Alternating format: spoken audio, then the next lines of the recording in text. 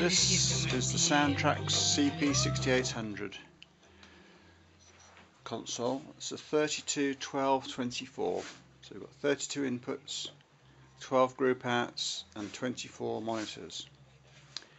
This desk would have been used by people like Eric Stewart from 10cc's had one of these, Rod Argent.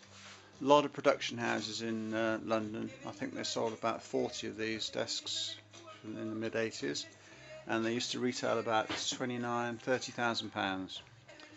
These classic, they used to be hooked up to the Soundcraft 2-inch machines, because I know I used to install them and repair them and service them. So the Soundtracs CP6800. I'll just quickly go through the features on this desk. Starting at the top of the strip, we've got the 48-volt phantom, we've got a pad for the mic gain, we've got a phase, we've got the mic gain itself, we've got a line mic switch, we've got the line trim here, we've got a high pass filter, and we also have a very nice 4-band EQ, 2 mid sweeps, high and low shelf. The high shelf is switched at 8 kHz and 16 kHz. The low is switched at 60 and 120 Hz. So you've got a full spectrum there of adjustment. So you should be able to get some great sounds out of this console. EQ in out. 6 auxiliaries across 4 buses. 1, 2, 3, 4. Hit this switch down. That becomes 5. That becomes 6.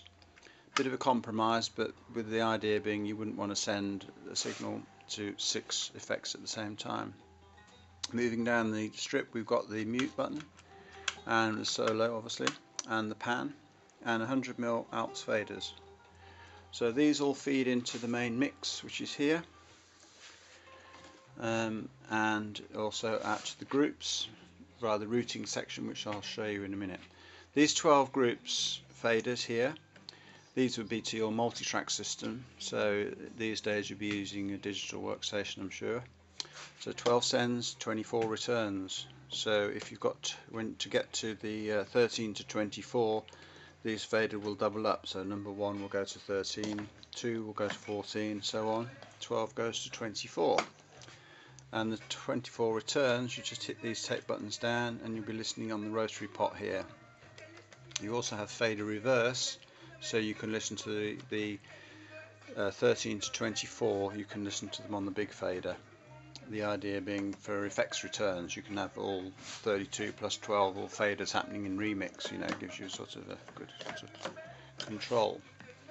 On the monitors, as they're called, you've got 6 auxiliary sends, 1, 2, 3, 4, hit that down to 5 and 6, similar to the line input. The master section, we have got a small oscillator here, up to 110 kHz. That can be sent out to the multi-track machine, to the auxiliaries, or to the patch bay. It's quite useful for using to test circuits, systems, outboard and so forth. So that's the oscillator section. Those are the 6 auxiliary masters. Obviously they are the master of the 6 aux sends from here. You can use these for foldback for the musicians. And also on that point, we've got a talkback section here, which can be sent to the studio. This is the gain, there's the mic, there's the actual talk button. These source buttons here will just source the auxiliaries 1, 2, 3, 4, 5, 6. Those will be for doing foldback. You can send the talkback to the groups. The old days I used to send talkback to the multi-track machine, to the mix, or DIR. That's actually relates to this button, this socket here, talkback output. Right, the main control room sources are here. That's the left right mix, A, B, C and D. These are your 2-track returns, so from your mastering machines like CD recorder or PC, Mac, whatever you're recording into. And we've got a solo level there, that's your master for all the solos. We've got a mono button to check for phase, you've got a dim button there, 2 sets of speakers, A and B, and we've got headphone level there as well, so there's your phone's output there. This little bit here is basically in the down position, you'll be listening to the aux 1 and 2, and in the up position to monitor, in other words whatever's coming out of the control room, so you can send that to the musicians. This centre section basically used to be a SMPTE, a very sort of basic automation system, but on this desk now it's used basically as a routing. It's a very simple 30 patch system. I've got a similar another video on YouTube about the CM4400, but I'll just show quickly. Basically you just hit 01, which would be the first patch number, unlock system. You set up your destination, which is obviously the mix master routing, and then you assign the channels into there.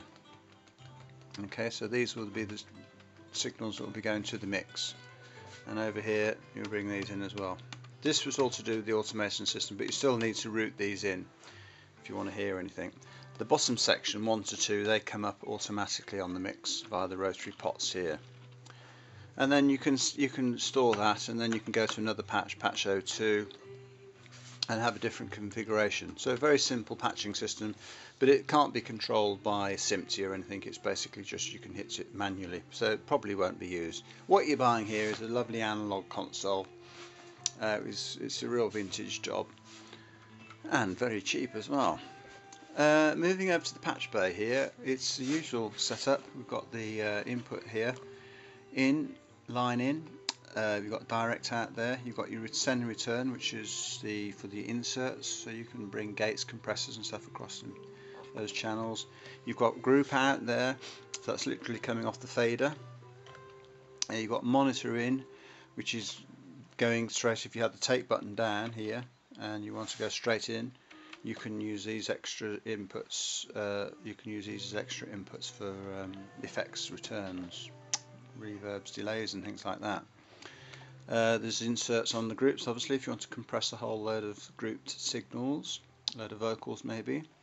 Tape tracks, that relates literally to the multi-track machine, so if you wanted to intercept the signal, that would be the input to tape, and that would be the return from tape. Moving down, we've got the obviously inserts on the mix, the main mix inserts. You've got a mix out there, which is what I'm sending to my speakers. You've got a studio out. You've got the monitor ins, they relate to the 2-track returns. You've got the actual 2-track sends and returns, so these relate to the actual inputs and outputs of the mastering machines. Some parallels there, so you can basically block up different signal. You can basically parallel up 3 or 4 signals coming out of one hole. You've got the talkback and oscillator, which I mentioned. The auxiliary outputs there, so that's coming off the 6 buses. And then these are the equipments in and out, the tie lines as they're called. So these will be wired up to your gates, compressors, reverbs and things like that. That's how you get in and out. On the back we have the EDACs, and these will basically be going to all of your outboard and your multi-track machines, your speakers, control room A and B, 2-track return and send. There are quite a lot of looms, if you can see them down there with this desk. I haven't checked those, but they're just jacks and XLRs on there at the moment. You might have to change those. And then we have the 32 mic inputs there. So a beautiful console from Studio Systems in 2014, so this is nearly 30 years old. Well, it is 30 years old. It's nearly as old as me. Anyway, I hope you've enjoyed that, you YouTubers. A Soundtracs CP6800. See you on the next one.